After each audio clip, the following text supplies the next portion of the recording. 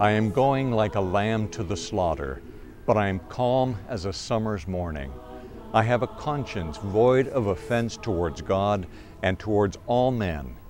I shall die innocent, and it shall yet be said of me, he was murdered in cold blood.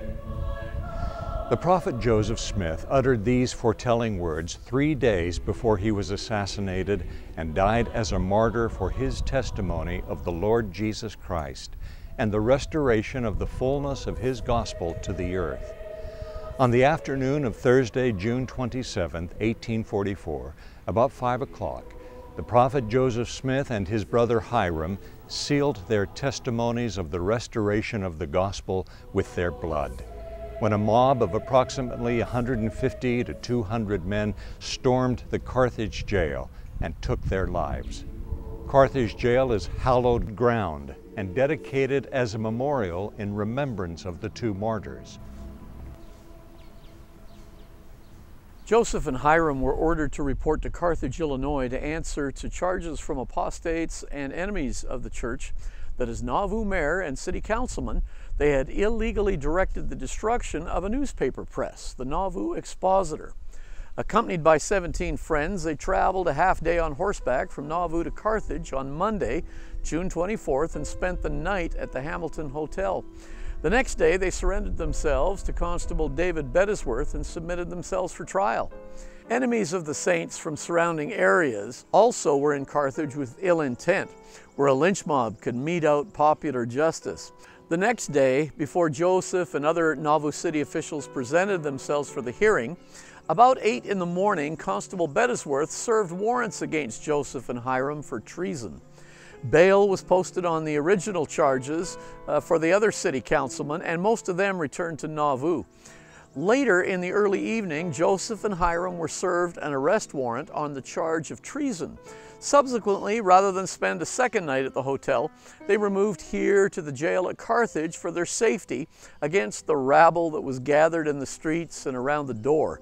They were placed in Carthage Jail under the promise of protection from Thomas Ford, governor of Illinois.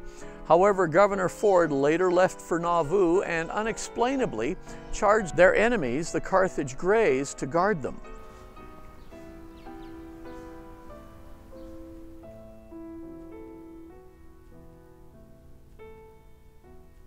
Carthage Jail is a stone house 34 by 28 feet and 3 stories high, with walls 2.5 feet thick. Carthage Jail was also the home of the jailer, George W. Stigall, his wife, and 7 children. The jailer and his family lived in 2 of the main floor rooms, the dining area, and this spacious parlor, as well as in the bedroom, which is on the 2nd floor immediately above this parlor, and a 3rd floor loft area for the children. They housed prisoners that were awaiting trial and prepared meals for them, for which they charged a fee. When Stigall received his charges on the evening of Tuesday, June 25th, he first took them upstairs to the iron-barred, darkened dungeon room, usually reserved for criminals. Later, he moved Joseph, Hyrum, and 8 men that accompanied them downstairs to this debtor's cell, commonly used to house those awaiting a trial, where the group of 10 men slept on the floor or benches, possibly with some blankets.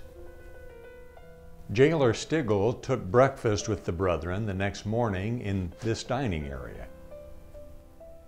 After breakfast, he offered his own upstairs bedroom for their comfort.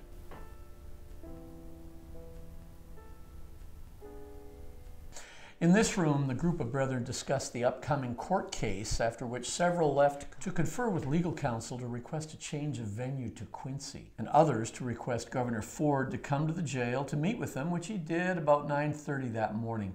They discussed the particulars of the difficulties and the prophet Joseph Smith related events that led to the destruction of the press in Nauvoo. 45 minutes later, Governor Ford left, pledging to protect them from violence. He told them that if the troops marched the next morning to Nauvoo, as he then expected, they should probably be taken along in order to ensure their personal safety. The remainder of the day was spent writing letters and discussing possible divine deliverance from their difficult circumstances, as well as avenues of legal defense. They were taken from the jail by Constable Bettesworth to the courtroom and then returned. They learned that the trial would be deferred until Saturday, June 29th. Wednesday, June 26th, and much of the day of the fateful Thursday, June 27th, saw the brethren giving attention to such tasks as that of Dan Jones and Stephen Markham, who used a penknife to whittle a warped door to get it to latch shut. The prophet, patriarch took their turns preaching to the guards, several of whom were relieved before their time was out because they admitted they were convinced of the innocence of the prisoners. They frequently admitted that they'd been imposed upon, and more than once it was heard, "Let us go home, boys, for I'll not fight any longer against these men." The afternoon previous to the martyrdom, Constable Bettesworth and the enemies of the prophet were able to take him from the custody of the jailer under the pretext of Joseph needing again to appear in court. Apparently, Joseph felt that it was all a ruse to get him out of the protection of the jail building where he could be killed by one of the mob without detection of who was responsible. Those with him reported that upon seeing the mob gathering and assuming a threatening aspect, Joseph concluded it best to go with them then, and putting on his hat, walked boldly into the midst of a hollow square of the Carthage Grays, evidently expecting to be massacred in the streets before arriving at the courthouse. He politely locked arms with the worst mobocrat he could see, and Hyrum locked arms with Joseph, followed by Dr. Richards and escorted by a guard to the courtroom. Now, after appearing in court, Joseph and the other brethren were returned to the jail where Joseph and Hyrum spent the last night of their mortal lives. During the evening, Hyrum read and commented on passages from the Book of Mormon that referred to occasions when God delivered his saints from imprisonments among their enemies. That evening they retired late.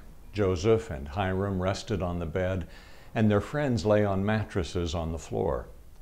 After hearing a gunfire, Joseph laid on the floor with Dan Jones on his left and John S. Fulmer on his right. Joseph laid out his right arm and said to John Fulmer, "Lay your head on my arm for a pillow, Brother John." Those in the room recalled that Joseph made comments such as, "I would like to see my family again," and "I would to God that I could preach to the saints in Nauvoo once more." As Joseph lay on the floor next to Dan Jones, he whispered to him, "Are you afraid to die?" And Dan said, "Has that time come, think ye? Engaged in such a cause, I do not think that death would have many terrors." And Joseph replied, "You'll yet see Wells and fulfill the appointed mission before you die," as Dan Jones already had a mission call. In the morning, Dan Jones inquired of the guard the cause of the disturbance in the night. Frank Worrell, the officer of the guard, who is one of the Carthage Grays, in a very bitter spirit said, "We've had too much trouble to bring old Joe Smith here to ever let him escape alive. And unless you want to die with him, you'd better leave before sundown, for neither he nor his brother nor anyone who will remain with them will see the sun set today." Well, Governor Ford was told of this and other threats to murder Joseph Smith, but he would not give any real credence to them, and later left Carthage to go to Nauvoo with his troops. By afternoon, John S. Fulmer, Stephen Markham, and Dan Jones had been sent on errands outside the jail, reducing the group of men that were left in the jail to 4: Wilford Richards, John Taylor, Joseph Smith, and Hyrum, of course. The afternoon was sultry as Joseph, Hyrum, and their companions, John Taylor and Wilford Richards, stayed in the jailer's personal upstairs bedroom for their comfort. Joseph requested John Taylor to sing one of the prophet's favorite songs, "A Poor Wayfaring Man of Grief." Given the circumstances of the moment, the song is aptly and poignantly meaningful. The song relates the attempts of an individual to help a suffering stranger who, after asking for the ultimate sacrifice, that being if the provider would die in the unjustly condemned stranger's place, He revealed himself as the Savior. He came, yet there was something in his eye that won my love, I knew not why.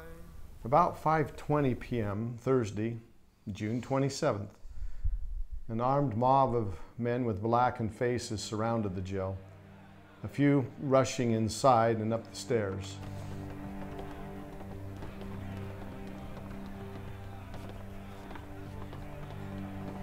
The brethren had opened windows and the door to the bedroom for ventilation.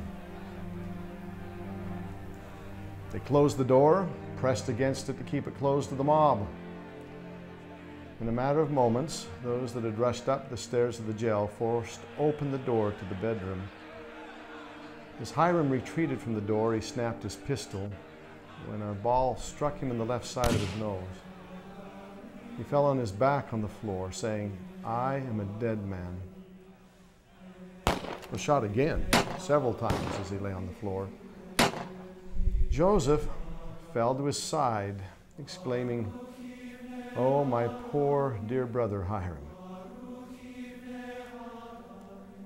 About that time, John Taylor, who had been holding the door closed and parrying some of the muskets as they came through, looked toward the window and tried to make an escape out the window when he was hit both with balls from inside, possibly others coming through the window that was open. I think they surmised to begin with, because his watch had stopped at the exact time, that a bullet maybe had hit the watch. Others had suggested it might have come as he fell on the windowsill. He then fell back into the room, and he found some way to roll or to move underneath the bed in the jailer's bedroom. Joseph Smith went to the window and may have been shot both from the outside and from the inside. Joseph falls literally through the window, exclaiming, "Oh Lord my God."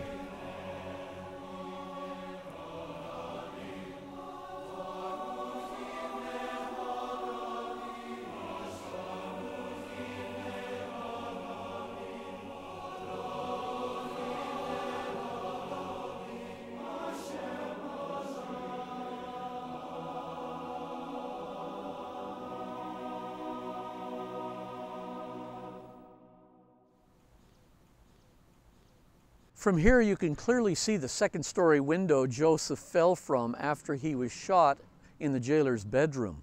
Some reports indicate that they took Joseph's body, actually set it up against this well, and shot him again. Wilford Richards had been looking down through the windows, saw the body, saw the men gathering around, even heard and saw the call that the Mormons were coming. And as he was leaving the room, maybe expecting them to come to kill him still, he heard the voice of John Taylor from under the bed asking him, or crying out to him, "Take me with you."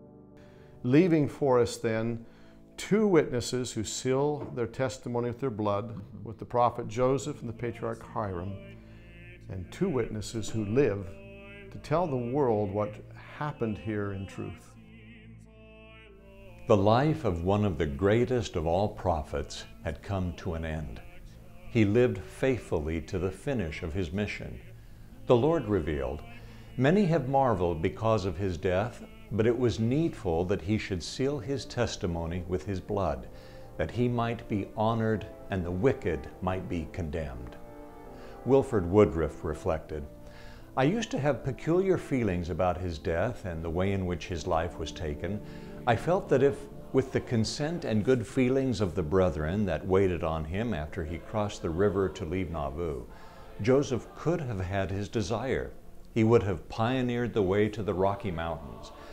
But since then, I have been fully reconciled to the fact that it was according to the program, that it was required of him, as the head of this dispensation, that he should seal his testimony with his blood, and go hence to the spirit world, holding the keys of this dispensation, to open up the mission that is now being performed by way of preaching the gospel to the spirits in prison."